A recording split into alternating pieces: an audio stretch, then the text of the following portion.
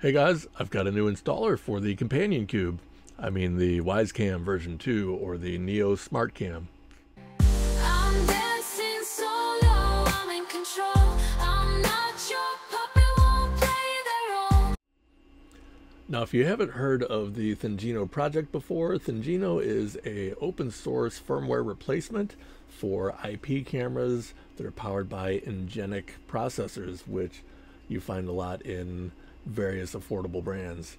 For more information on the Thingino project, I've got a video on that up here. Go ahead and check that out. All right, so I have updated the no tool installer for this guy, and this one is easier to use, has fewer steps, and is more reliable, so we're having fewer folks who are having issues. So let's get started. First, you have to remove the disguise. And here we have the old familiar face. So what we're going to do is we're going to jump over to a Windows laptop, and I'm going to show you the process from there. So to start off, we're going to go to the GitHub repo for the Thingino installers and jump into Wyze v2. Now if you scroll down, we've got the README here that has all of the steps laid out nice and easily, and we're going to follow them. So step one here is to format your SD card to FAT32. So I've got my SD card in, jump into File Manager, we're going to right click, go to Format, and make sure you've got FAT32. Quick format is okay, shouldn't need to change anything else. Go ahead and do it. So that only takes a second.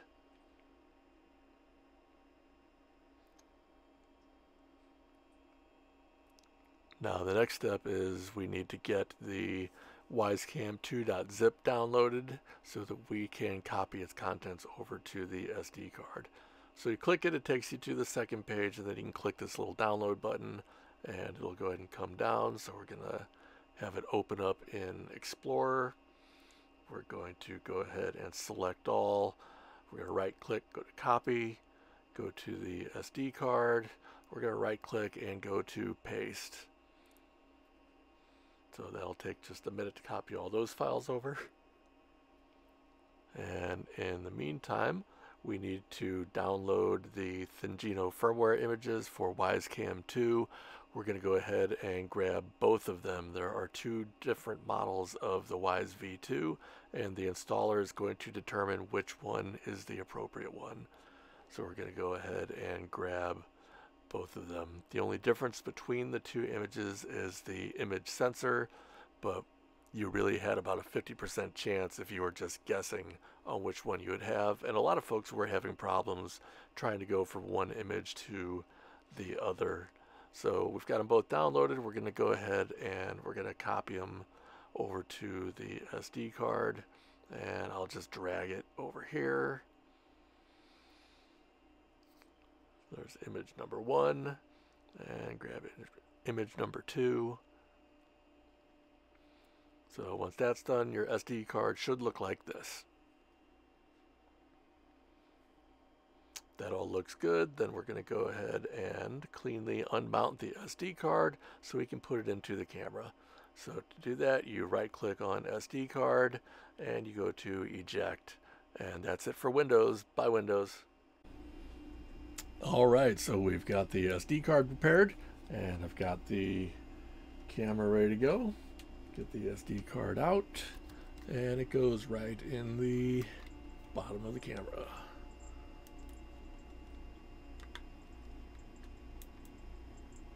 All right, the reset button is here on the bottom right here, and you can hear it click. So what we're going to do is we are going to hold the reset button down as we plug in the power. We're going to watch the light. There's a LED right here. When it turns blue, we're going to let go of the button, and then we're going to wait about 6.5 minutes while it does its thing. And it's actual 6.5 minutes, not exaggerating. So here we go. I've got the camera, I've got the button, plug her in. Orange, orange, orange, orange, or blue. Then you let go. Now during this process, That light's going to do a few changes, and there's going to be a couple of clicks. But for the most part, you can just set this down and walk away. It's going to do its thing, and we'll come back in about 6 minutes. All right, it's been about 50 seconds, and I just heard the first click. The camera just audibly said it's initializing first boot.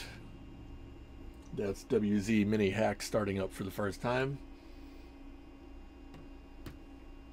And in a few seconds, it's going to start reprogramming the flash. There's another click. Now, once the process is complete, there will be a new Wi-Fi network, so you can go ahead and get your phone out and put it on the Wi-Fi network list, and we can watch for that network to appear. We still have another 4 or 5 minutes to go. All right, I just heard the last click, and the Wi-Fi network has appeared on my device. Now we'll just go in and set it up for our Wi-Fi. Once you connect from an Android device, it'll take you directly to the portal. If you're connecting from an iOS device, you will have to actually put in a URL in order to get there. Once you've connected, any URL should redirect you to it, but I suggest doing thingino.local. We'll put in our SSID, put in the network password, put in what I want for my root password, save credentials, proceed, and the camera is now rebooting. Once it's back up, you can put in the host name that you entered in into your phone's browser, or if you went with default, that's fine too. Or if you did not write that down, you can always look up the IP address on your router's client list. Alternatively, if you didn't write it down and you don't want to look at your clients list with newer devices, you can just momentarily click the button. Address is 192.168.82.247. And you can access it from that address.